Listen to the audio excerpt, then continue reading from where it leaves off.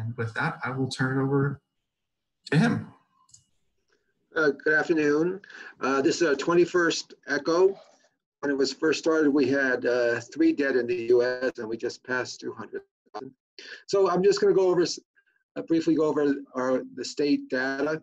And just, if you're interested, I've been using the Nevada government website, but if you go to the Nevada Independent, which is a web-based news organization, they have some remarkable breakdown and more detail on our statistics, actually looking at some of the individual counties and stuff. So if you want to really dig in deep, they're really a very nice site. And so I'm going to show you some of their slides today. So this is the COVID case reports, 7-day average going on. We had the outbreak, and then we went into quarantine here. And then Memorial Day came along, and everything went crazy. We were up to about 1,000 cases a day. We had some lockdown put down, reintroduced, and then what holiday was this? Was this Labor Day? Came along, and now we've had a doubling in the number of cases per day, up to from about 200 statewide to about 400. And you know how we always, in Northern Nevada, we look down on Southern Nevada, but unfortunately, we are now here in Washoe, we're leading the pack in terms of cases per 100,000. Just a remarkable, almost doubling in the last 2 weeks or so. And a lot of it appears to be kids at UNR, since UNR just opened up a few weeks ago. And the predominant group that's getting infected are the young people, 18 to 24. Next slide. And so our positivity rate, where you want to have the lower, this is the 7-day moving average. You want to make it so that only a few people per every 100 are positive, showing that you're picking up most of the cases. This is at the beginning when we didn't have enough testing, and then the lockdown, we were doing extremely well. When the lockdown was somewhat released, the percentage went up to about 16%, which means that you're probably missing quite a few cases, and then we started bringing it down. And now we're leveling out and going up again. Maybe Dr. Pandori may want to comment on that, but we're really on a wild swing here. And then next slide. Go ahead, Dr. Pandori. Please. I'm sorry, I missed the question. I just, if you wanted to comment on anything on these statistics. No, not at this point. No, thanks. Okay. Okay. Next slide. And so hospitalizations, we peaked over the summer at about 1,100 to 1,200 cases. And so far, we've had a nice decline. We're leveling out at about 400 to 500 cases. So it seems, I mean, this sort of reflects the fact that a lot of our new cases are in healthy young kids that are mostly asymptomatic, but the risk is that they're going to go home and spread it to their family and their parents and their grandparents. And so what other facilities, other states where they've had school starting about a month earlier, they've seen this, and then they start seeing as the second wave goes from the young kids to their parents and more people are ending up in the hospital. But right now we're doing pretty good on hospitalization. Next. And this is our deaths. Again, we had about 5 to 10 deaths during the quarantine. Then May came along, May 30th, we had the onset of more cases. And then about 4 weeks later, you start seeing the increasing number of deaths because they have to get infected and then they get sick. They spend a week or two in the hospital before passing away. So we really peaked out at about 20 deaths per day in Nevada, and it's continued to decrease. Again, if we figure that Labor Day was about here, if this is going to start rolling into the older population, we may start seeing the number of deaths go up at some point. So we have this new wave among young people. And this is interesting because this is that coronavirus deaths per capita. So it corrects by per 100,000. So how many people are dying per 100,000? And again, Clark County has the most deaths, but even some of these smaller rural communities, Nye County has significant number of deaths. So it's really not just Clark and Washoe that we're seeing people pass away, but we are having some significant number of deaths in some of our more rural communities when you adjust for rates of death. And so Dr. Siddiqui is going to present our interesting case of the week. Hi, everybody. This is Faisal Siddiqui. Few days ago, I came across a young guy. I mean, he's relatively young. He was 55. Dr. Riddle would say he's definitely very young, but so he came in with a history of having some purplish discoloration in his hands that started about a week ago before presentation. So he was saying that he was noticing these dots on his just distal phalanges of his arm, of his hands, and then he was concerned about it. But then over the next day or so, they become a little bit more painful, become big, and they started having redness around the distal phalanx that basically extended down to his middle phalanx. So he came into the emergency department, and they were very swollen, and he has tight skin. On his fingers, and he was not even able to flex his hands at that point in time. They called me, I think, the night of his admission. I was at home. I didn't really see him that night, and I asked him different questions to the attending physician, and he said, "Oh, by the way, his cycle threshold was 15," and he was completely asymptomatic apart from just these lesions on his hands. I saw him next day, and I took pictures of this. And so this is a case of what we call as chilblains. It's a pretty interesting condition that has been associated with COVID-19 infection. And I don't know if anybody have seen the cases of Berger disease or thrombogitis obliterans. So this is basically distal vasculature, especially the distal arteries. You start seeing a lot of lymphocytic or plasmacytic infiltrates then those infiltrates basically obliterate the arterial blood supply, and they cause these lesions. And it's pretty characteristic finding. There have been a lot of case reports of chilblains being a cutaneous manifestation of COVID-19. But saying that, you need to also realize that this is not by any stretch of imagination pathognomonic for COVID-19. If this is present, does not really mean that patient has COVID-19 pneumonia.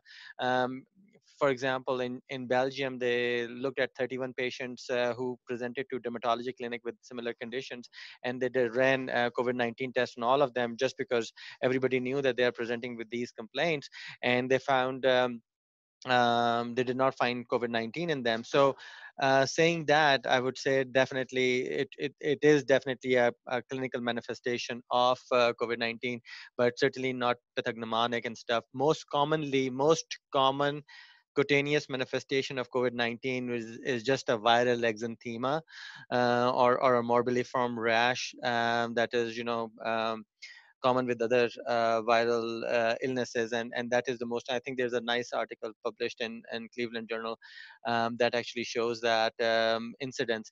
But so far, let me just be very clear: there is nothing that is 100% pathognomonic of COVID-19 or any skin manifestation that tells you that the patient is going to get sick for COVID-19. But I thought it was an interesting case, and I would like to share it with you.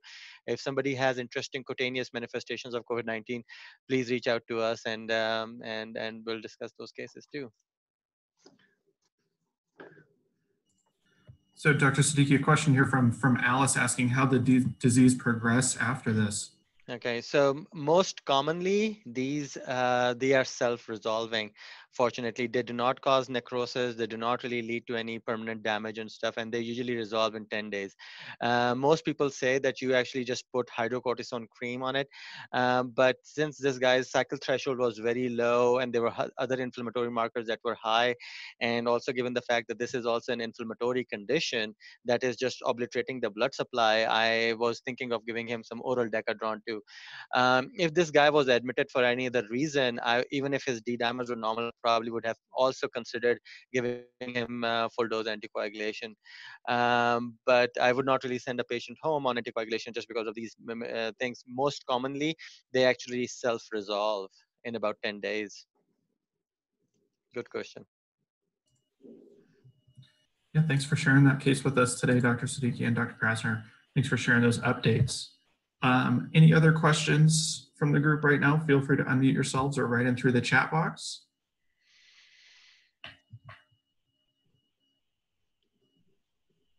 Anything found in lymph nodes? Any inflammation? I did not see any lymph nodes being swollen or anything in his arms or any other place. Alrighty, thank you. So we'll turn it over now to Dr. Riddle.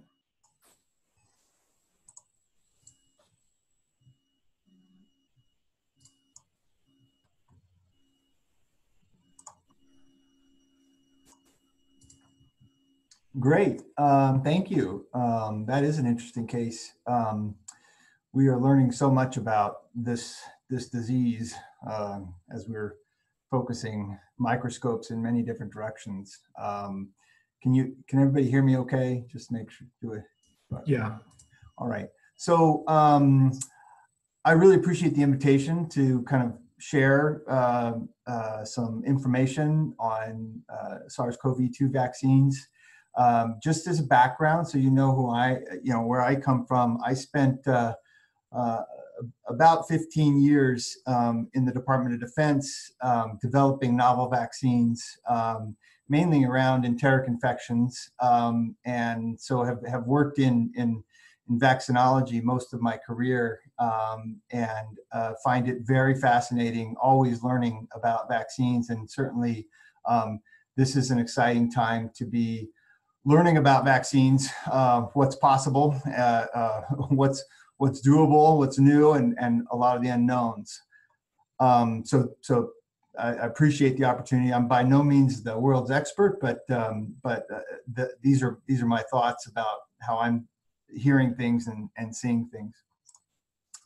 So I want to focus on a few questions that you see here. How do you develop a vaccine? How do you do one quickly? A little bit about what the current vaccine pipeline is, who may get the vaccine and who may not get the vaccine. So that's the focus. So many of you are probably familiar with vaccine development, and it goes through multiple phases. That initially you try to understand the pathogenesis of the disease, and then you develop different targets or strategies for the vaccines. You do a lot of research in animals and in vitro work to understand mechanisms and safety and things like that. And then you introduce it into a first-in-human study where you start looking at, is it safe? What may be a good dose to induce a good immune response? And then you advance it to phase 2, where you start looking at it in terms of people preventing disease, and then the large phase 3 studies where you're actually looking at it in real world and looking at larger safety data sets to understand both safety and efficacy. In parallel, you see above this graphic, you see this the manufacturing, from going from small research lots to then scaling up to commercial to validating multiple runs, and so this is in general kind of a schematic of how you develop vaccines. So, but our current processes take way too long. So this is a graphic that shows historically the vaccines that have been developed and licensed over the past 100+ years, and some vaccines, for example, for malaria, are still not developed, yet we've been working on them for a century or more. On average, if you take a vaccine that meets its phase 1 target, it looks good in its first in human, 12 years to get it to licensure.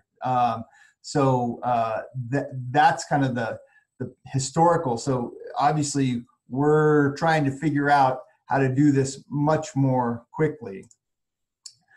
And one might say, okay, well, but in a pandemic, you can really, do much better. In fact, here's some graphics for prior pandemics, and going all the way back to polio, showing that the vaccine development timelines, even during for pandemic infections, still is in the range of years. And so, how are we going to do this in 12 to 18 months is a relevant question. So again, how do you do it quickly? In 4 parts or 3 parts, it's taking more and different shots on the goal. So, and I'm going to talk about each of these. Compressing the clinical phase footprint, and manufacturing at risk and smartly. And again, understanding that this is all being done with no sacrifice in our stringent safety assessments that really across all the phases, and even in the preclinical work that you're doing, you're looking for safety signals that you may find as you move into the clinic. So as you see on that top graphic that I showed before, on the bottom graphic, you see this compression of the identification early, multiple target developments, getting into the clinic, compressing that, and in parallel doing manufacturing, process development, and scale up. And so that's, in a nutshell, that's how you do it. But I want to spend a little bit more time talking about specifically each of these areas. So compressing the vaccine development schedule, more and different shots on goal. So vaccines, all the vaccine data history that we've had, there's only about a 6% probability of success for a given vaccine that's developed and enters into a phase 1. Only 6% of those actually make it all the way through. So there are a lot of failed vaccines out there. And I know because I worked on a lot of vaccines that has not made it out of phase 2.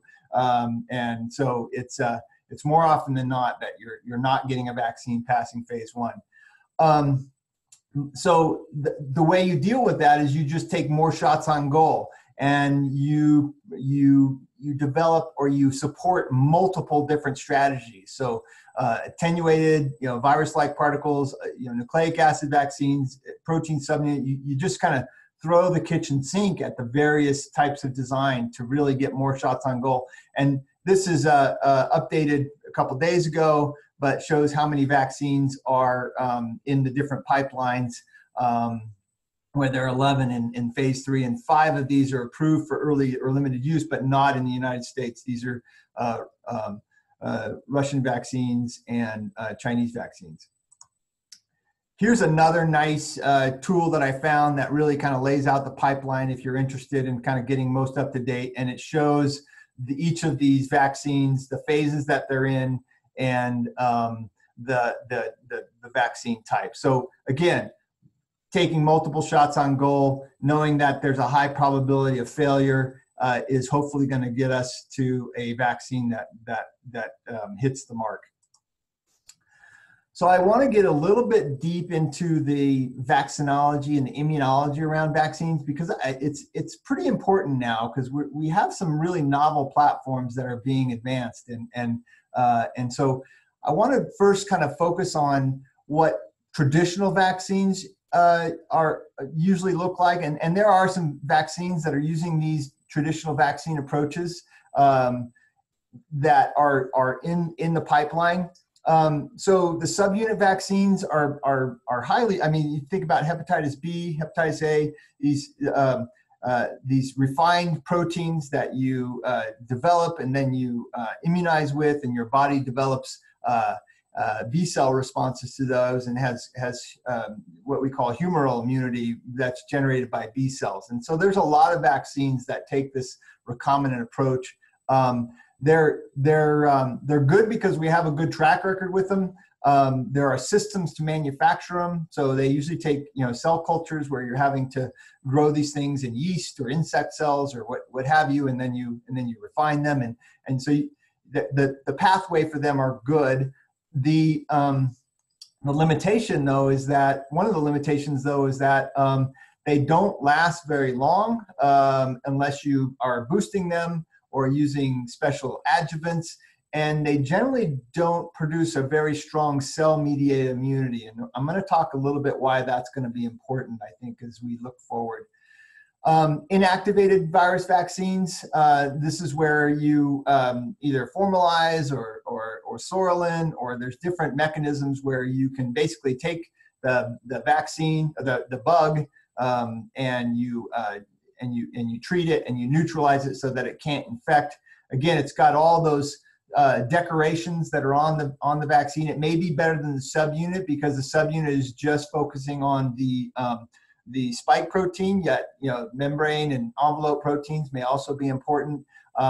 So an inactivated virus vaccine may have a broader epitope repertoire that your body could potentially develop neutralizing antibodies to. But again, because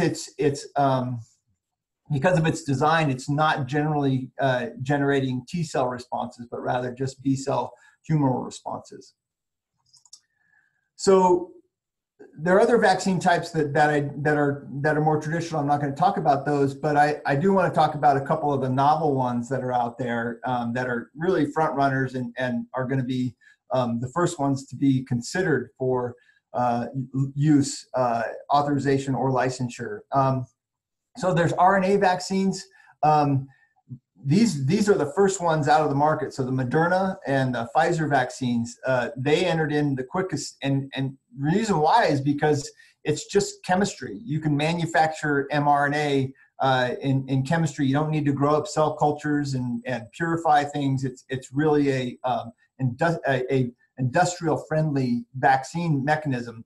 And the idea is that you're using your own cells to kind of make the particular antigen, in this case the spike protein, so you inject this usually in a liposome format so that your cells will uptake it. It then spills the mRNA into the cell. It uses the cell machinery to make the antigens, and then your antigen presenting cells in your body recognize this and mount a response. Now this somewhat mimics a intracellular infection, a viral infection, because it's your body sees this as a foreign invader in one of your cells that are producing non-host proteins, and so in that situation, you not only ramp up your B cell humoral responses, but you ramp up your T cell responses as well. And T cell responses, as we're learning, as we know, and as we learn, are critical for these type of intracellular infections. So it's something that I think that we will need to focus on and try to see how vaccines can be optimized to produce strong T cell responses. There's a lot of, so far, clinical translational data that shows that patients with strong T cell responses have less severe disease. In fact, people with more severe disease have more antibodies, and so it suggests that just having a lot of antibodies is not going to necessarily prevent severe disease. It's possible that a high humoral immune response vaccine could prevent the initial infection, and maybe that's and produce sterile immunity.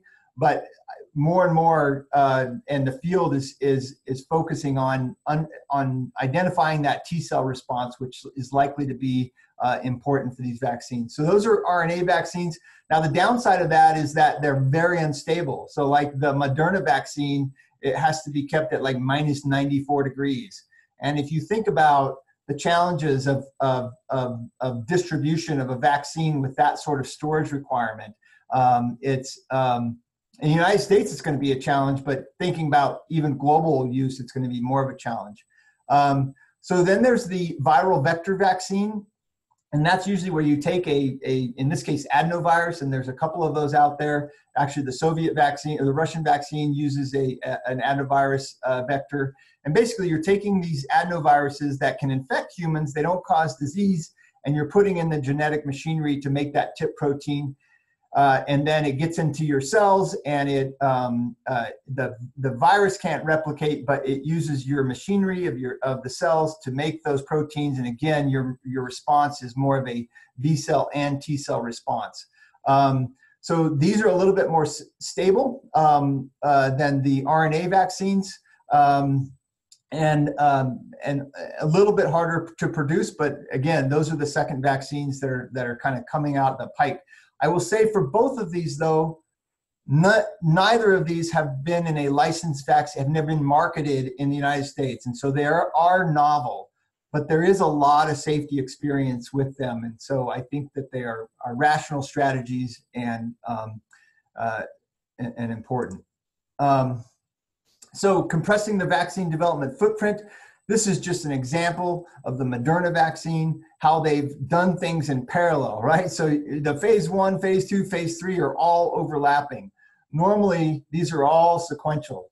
And so what you're seeing is, in order to compress the footprint, you're doing that initial phase 1, you're getting very early safety data on that, like 7 days, 30 days after, and then you're saying, okay, let's go into the phase 2. And the phase 2, it's a phase 2-3. It can be a phase 2-3 combination where you're working out some of the outcomes in the phase 2 to be used in the phase 3. And so there's significant overlap with that. You're doing this also because you have large clinical trials networks like the CoVPN. You have regulatory agencies that are working hand in hand with the government and with the industry partners and experts in the field to come up with standardized protocols, standardized outcomes. And so through all of these efforts, there is the ability to accelerate and kind of in parallel do these phase studies. There is some talk. One of the other things that I've done before are human challenge studies, and because it's hard to design studies to look at efficacy, they usually have to be really, really large. For a number of diseases like malaria, like enteric infections, in fact, like flu and dengue fever, there are human challenge studies where you can put these vaccines into, you can give a group the vaccine, a group of placebo, and then challenge them with the infectious agent and see if the vaccine works. Those are being talked about. I think there's a lot of concern with those given that there is such a varied outcome. We don't fully understand the pathogenesis, and so it's quite risky to do human challenge studies. But there are people that are looking at attenuating it and trying to do these things. So that brings us to a little bit of work that we're doing. So our VA was selected to be one of the phase 3 sites for the Janssen, Johnson & Johnson adenovirus vector vaccine that will be starting hopefully by the end of this month at the VA. This is one of nearly 300 sites, 60,000 people, 1-to-1 vaccine placebo. The important thing about this vaccine is that it's a single dose vaccine. So the other vaccines I've talked about are all 2 doses. This is a single dose vaccine. The other thing that this is unique in this study is that it's looking at moderate to severe COVID infection, whereas the mRNA viruses of Moderna and Pfizer, their endpoints are endpoints are symptomatic COVID disease, not severe disease. And so, it's unknown. They will have the data on severe disease, but their endpoints are not moderate to severe. It's just any COVID disease. So we'll be vaccinating. Our site will be vaccinating about 1,000 veterans and VA employees, and then we'll be following them up for 2 years to look at both safety and efficacy. So the next way to do this is compressing the vaccine schedule, and you've seen this, so usually you don't start building that manufacturing plant until you have had your phase 3 results and that you're ready to go and you have good results. Whereas now we're just manufacturing vaccine. We're making large lots of vaccine independent of the phase. And so the idea is that if one of these vaccines works, there will be a stockpile of that vaccine to start using immediately. there's also, this is a separate topic all in of itself, but the developing platforms, what has happened is multiple different platforms for expression, viral growth, culture, they're done in parallel. So you're doing like just a big heavy look at process development so that you can take these small research grade and manufacture at scale very early on. So that's another area. And then it's exciting, this Texas A&M Center for Innovation and Advanced Development Manufacturing is using modular technology. So usually when you have a vaccine, you are building a unique plant that just does this vaccine, and that's all it does. Well, there's modern and modular technology that allows you to kind of plug and play and use a facility to make multiple different vaccines. And so the U.S. government and industry has partnered with this academic center at Texas A&M to be able to modularize and accelerate vaccine production. But what we're worried about, and this is a graphic, it's not very good, but this is a grainy graphic that says that, the estimates of the H1N1 vaccine in 2009 were nearly 5 million.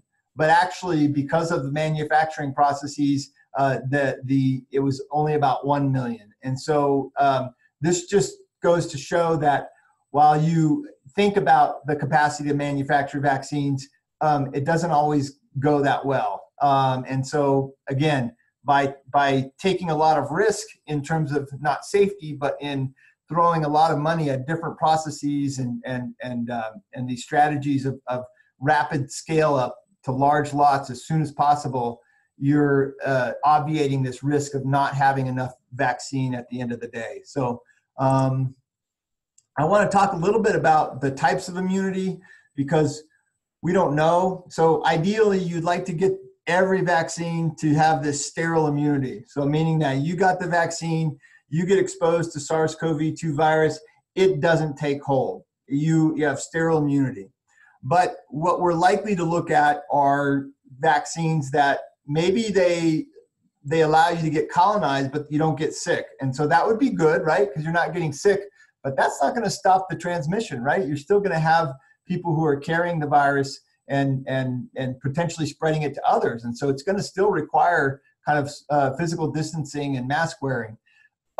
Maybe you don't get really sick by it. You just get a mild illness. That's good too. I think these are all acceptable outcomes.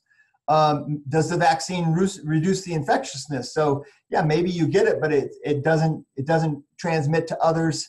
And then ultimately, is there a vaccine that induces herd immunity, which is more of a population effect of the vaccine being in enough people and reducing the infectiousness of that vaccine? So that's the world the types of immunity that we may be seeing, and we don't know yet.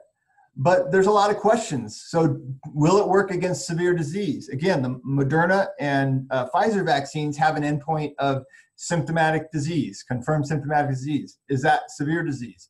How long will the protection last? Will it work in subgroups? And will it work in diverse populations? And there's a lot of effort to expand.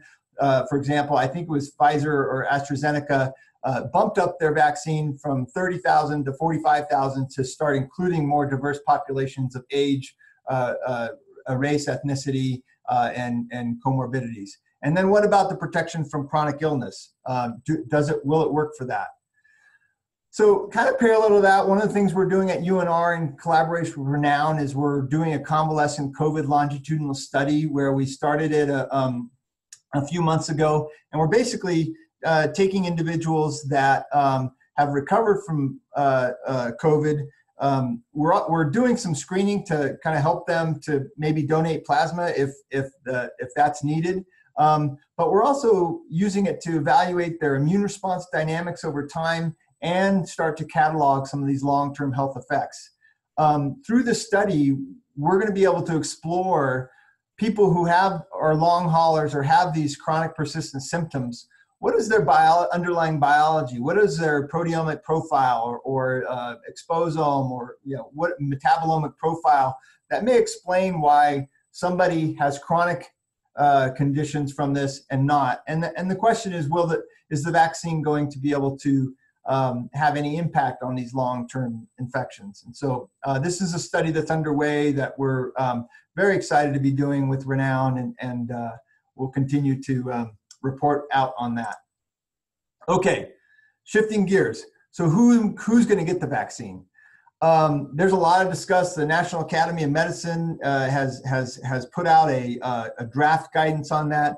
The Centers for Disease Control is clearly involved. The ACIP is involved, and this is in fact a slide from one of the decks of the ACIP meeting where they're talking about the phases of distribution. First, starting off, phase 1A is healthcare personnel, and then essential health workers, people with high-risk medical conditions, adults 65s and over. But on the graphic here, you see that when these vaccines initially get approved, they're in the millions of doses, but we have some of them require 2 doses. We have a 300+ million population, so there are going to be shortages for high-risk populations where we need to roll out vaccines, and so I think we're heading into a real challenge in how we're going to equitably distribute constrained vaccine to multiple groups that need it. Eventually, production will ramp up, and we'll have plenty of vaccine, and that will meet supply and demand.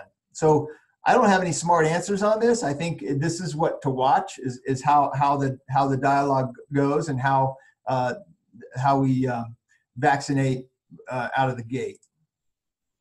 But this is the issue, though. So this is a graphic showing these various populations. Essential workers, healthcare personnel, adults over 35, high-risk medical conditions. Some of that overlaps, but you're talking about hundreds of millions of people that qualify for would be qualifying for a vaccine, but not having enough vaccine to do all of them. Yet they all have been identified. So again, the issue of how that's going to happen.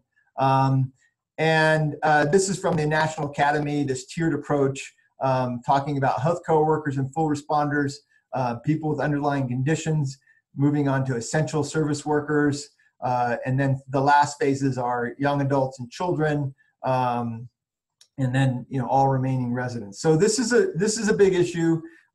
I think it's just something that we all see. It'll be interesting to watch how this progresses. So who may not get the vaccine? Well, I just had a conversation with one of the people in our convalescent study, and this gentleman was coming in because he wanted to help science out. He wanted to help us learn and donate plasma and things like that.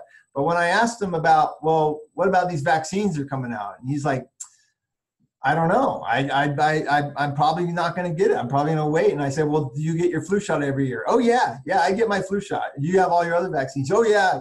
And so, there's a whole population of people that are vaccine supportive, but not this one. And so that was one person, but this was actually a poll that was done about a month ago by the Kaiser Family Foundation. And that's the question it asks, would you want to get vaccinated? Would you not want to get vaccinated? And only 42% would get a vaccination. So clearly that's going to be a challenge if we're not able to get people vaccinated with an effective vaccine. It's interesting, there are statistics on physicians and healthcare workers. It's not quite 42%, but it's in the double digits, 20% range of healthcare workers not wanting to get a vaccine. And so this is a problem. What's behind this? Clearly there's a vaccine skepticism, hesitancy, population about vaccines. Those are going to be hard to reach. But there are other factors, and this is a paper that I found interesting in terms of looking at the psychological roots of anti-vaccination attitudes. And these are the 4 things: conspiratorial beliefs, individualism versus hierarchy worldview, disgust, like not wanting needles, and then reactance, which is basically don't tell me what to do.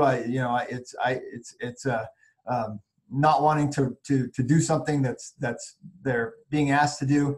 And these are even more important than demographics, education, or political affiliation. So if you're interested in that, I think that's a good paper. What we're doing here at UNR is that we recognize that, and we're collaborating. We're working with with Healthy Nevada, or the immunization program, and the state health department, and we've just submitted a protocol where we're going to be measuring over time the attitudes by providers as well as the citizen population about attitudes specifically towards these novel vaccines that are coming out. And our plan is to do this serially, cross-sectionally, and then provide this information to policymakers, to community advocates, to as many people who are willing to see this information, to try to help shape the message so that we get the best information out there and we address the concerns that are being raised in our population, and really shape messaging. And so this is just getting started. We're excited to contribute to this. You will all probably have through the outreach an opportunity to complete the survey, and we ask that you do, and that you learn as much as you can about these vaccines, because at the end of the day, one of the things that's shown to really affect whether people get vaccines is whether their healthcare provider recommends that vaccine. And so you are all part of this solution, and so I look forward to learning more and working with you all on this. Moving on to what's been a lot in the news lately is, well, how is this vaccine going to get licensed or approved or authorized? There's three ways to get a product like this. One is through just the regular FDA approval process. One is through the emergency use authorization, and then one is through this expanded access program. Nobody's talking about the expanded access program. People are talking about full FDA approval versus emergency use authorization. This has been done already, and it's been somewhat controversial for convalescent plasma and remdesivir. This is the quickest way to get to the use of the vaccine. And I just wanted to kind of give you an overview, because I didn't realize this. I learned a lot about the emergency use authorization, is that any of the kind of the high-level secretaries of these branches of DHS, HHS, or the DoD can make a determination of an emergency, and then that all goes to the HHS secretary, who then declares and says, yes, this is an emergency. And then a company with a product submits a request to have a product, in this case a vaccine, authorized. That goes to the FDA commissioner with consultation from various groups, depending on what it is. And it's the FDA commissioner that issues this emergency use. And these are the criteria. So it needs to be a declared emergency, a serious life-threatening disease, evidence of effectiveness based on the totality of the scientific evidence, known potential benefits outweigh the known potential risks, and there's no adequate, approved, and available alternative. So theoretically, the FDA commissioner can approve this. But what I'm seeing happening, and what we all hope is happening, is that there are going to be independent advisory committees to the FDA. The ACIP is looking at this and making recommendations, and there's transparency. So everybody is seeing the safety data. It's not behind walls, and so we are aware of. Everybody is aware of that. One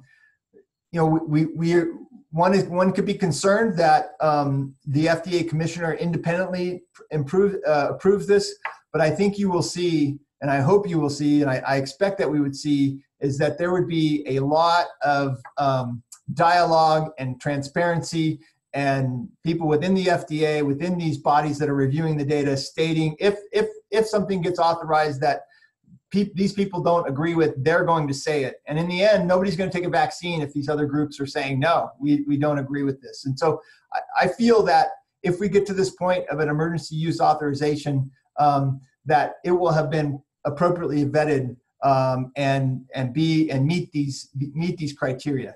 Now, it's important to know that no vaccine is completely 100% effective, and no vaccine is completely 100% safe either. And so there'll be a balance with that.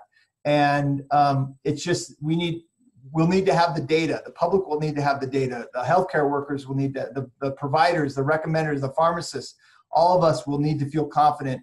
And I feel that there are processes being put in place to do that. Despite what's been done so far with EUAs for other therapeutics. So I want to kind of recap and allow time for discussion here. There's what we know is that there's multiple vaccine strategies are under development. That we know that the process for the EUA approval must be done with transparency, as well as understand that we're not going to have like the year follow-up safety data. You know, we're going to have short-term safety, and that's pretty good.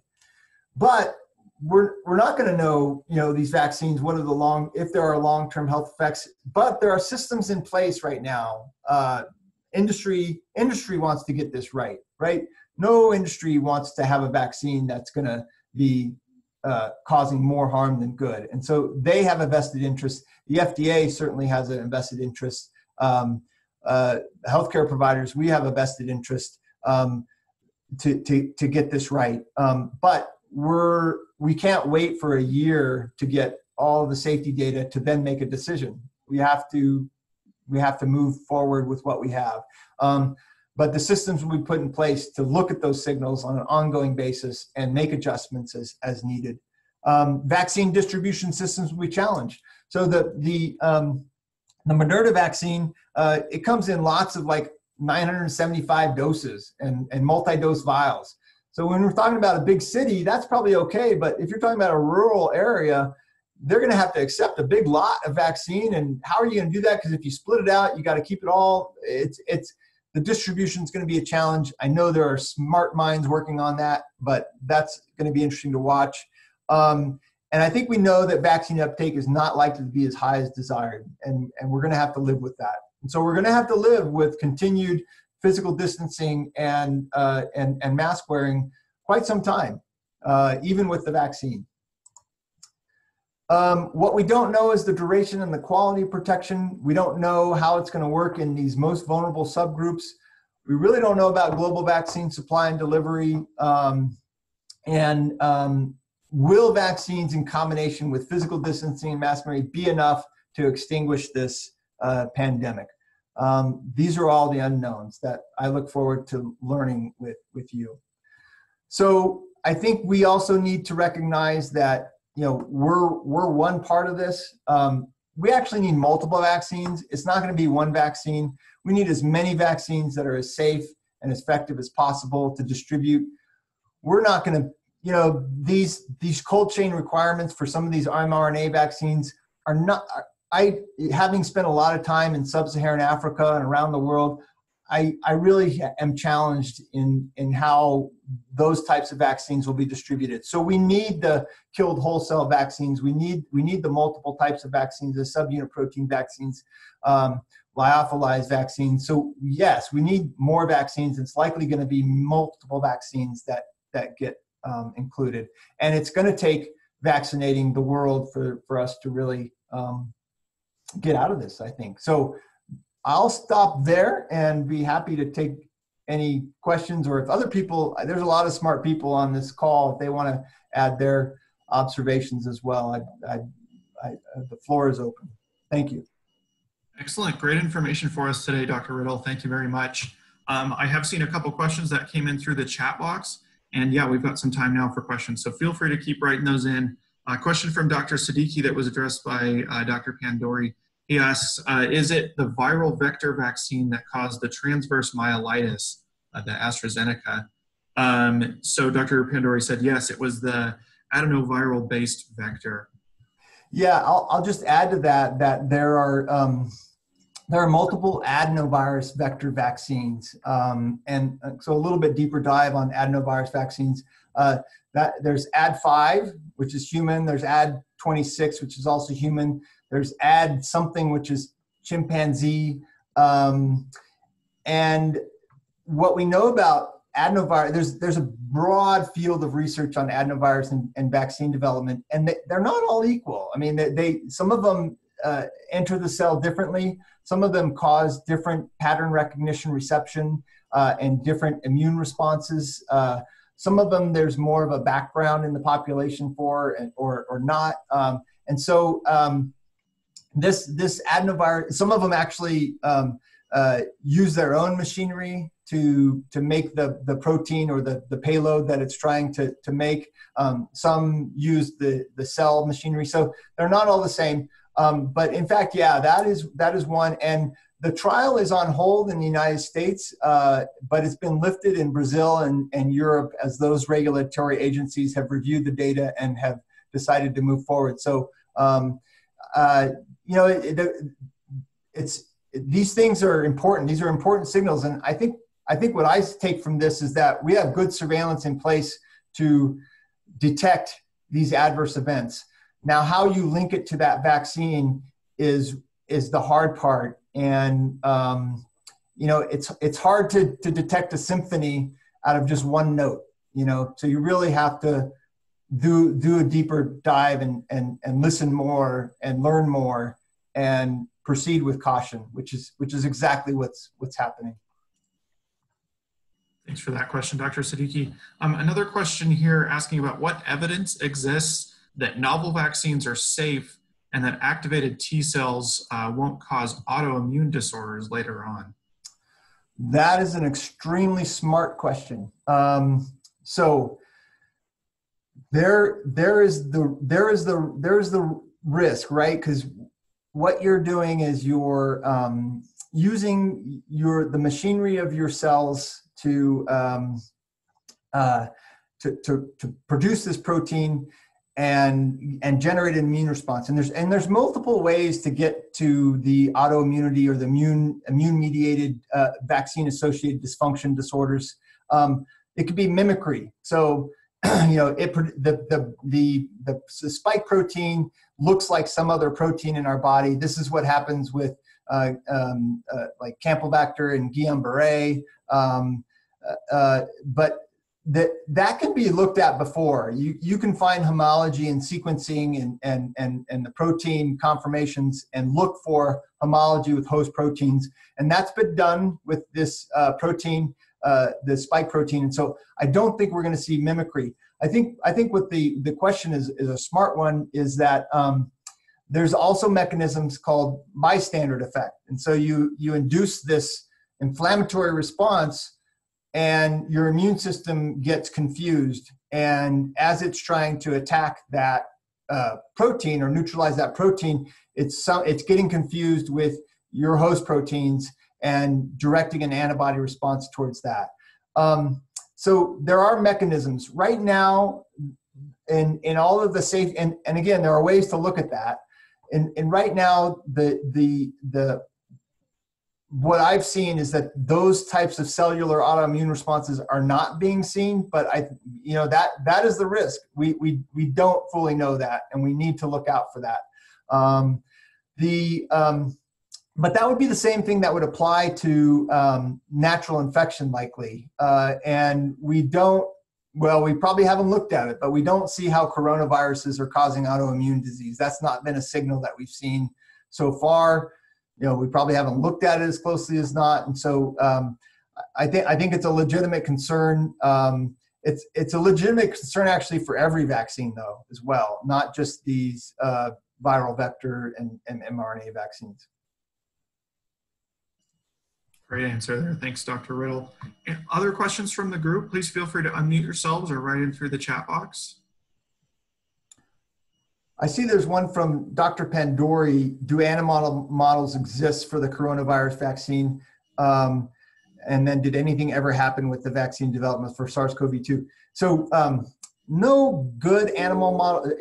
Vaccine development is hugely benefited by having good animal models that recapitulate disease. There is a rhesus macaque model that is a disease model where the primates are challenged and they produce a respiratory disease. Those are very hard. I mean, they're expensive models. They're resource. There's not, they're just hard studies to do. They're usually small studies, but those studies have shown that. I think it's the Moderna vaccine. I can't speak to which vaccine, but there has been vaccines that have been put through that rhesus model and have shown that it works in that. And that I think that the SARS-CoV-2, CoV-1, and the MERS-CoV have gone through those models and shown effect. There are no like rodent models though, or mouse models that are really relevant, and so that's a challenge when you don't have a very small animal model. But at the same time, at this point, you really want to move towards humans when you can, as soon as it's safe. And many vaccines that I've developed over time, we've not had animal models, and so we've not used that as part of our pathway or critical path to do. We do animal safety studies, but efficacy studies are not available. The SARS-CoV-1 vaccine, that got to a certain point that showed immunogenicity. The pandemic petered out before it could show efficacy. But one of those vaccines that have been basically just adapted and using the same platform and have developed the SARS-CoV-2 vaccine. So that certainly helped accelerate the vaccine development because there was a sister or a cousin illness that vaccine had been developed for. Great, thank you very much. Thanks for that question, Dr. Pandori. Other questions from the group before we wrap up for today? I just want to add that, and this goes a little bit deeper, but this T cell response is likely to be very important for this vaccine. So the B cell humoral responses is usually short-lived. It is associated with more inflammation, and so it could be associated with, in human infection, it's being shown with more severe disease outcomes, and therefore we need to really look at these vaccines that develop the strong T cell response and CD8 T cell response and memory response, because generally those, you think about yellow fever, you think about smallpox, those are one shot, protected the rest of your life. And I think those are safe vaccines. We need to work towards that type of immunity for this. And the repertoire, the broadness of that response is important. I will say that epidemiologically, I wonder if we're only focusing on the spike protein, and there are other envelope and membrane proteins that are important, and has been shown important with human coronavirus disease and animal models. Is that going to be enough? Is a T cell response, robust, prolonged T cell response to the spike protein going to be enough? I think it's certainly, we know the mechanism and the binding protein and how it works, but it's also a limitation, but it's also a challenge to make a vaccine to those multiple epitopes all at once as well.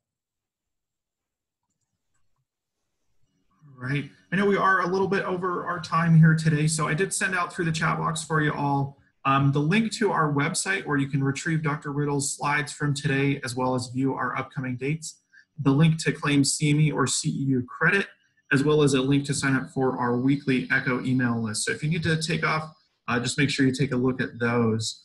We do have a question here from Linda. What's the latest news on how will the vaccine be distributed? Is there going to be enough supplies, including needles? And what's the cost going to be like as well? Yeah, there may be people who are on this call that are better positioned to answer that. Those are all good questions.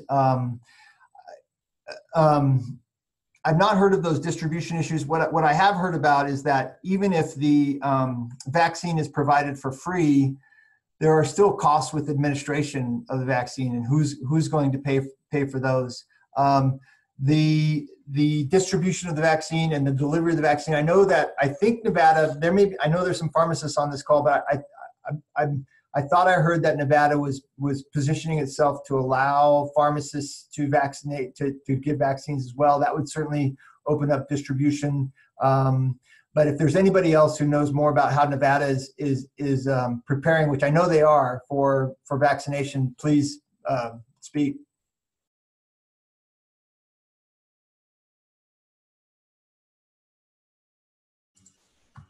Yeah, anyone on the call today with a little bit more information on this, please feel free to unmute yourselves. Hi, this is Dr. Van Gilder out here in Lovelock. How are you guys? Hanging in with this. So there is a vaccine planning committee that's meeting every 1 to 2 weeks for the state, and there's various people involved talking about all of the different things that need to happen in order to make this successful, but they are working out training resources. They said that what they've heard is that all the vaccines for COVID are going to come with all the supplies needed to give it. And I'm not sure of the cost. We haven't really heard anything about that. But they meet every 1 to 2 weeks. Multiple people talking about how to store everything, where it's going to be stored, how it's going to be distributed, all the things that need to be talked about and written down for tracking which vaccines were given to whom. So yeah, there's a lot of really great people already on board trying to sort that all out.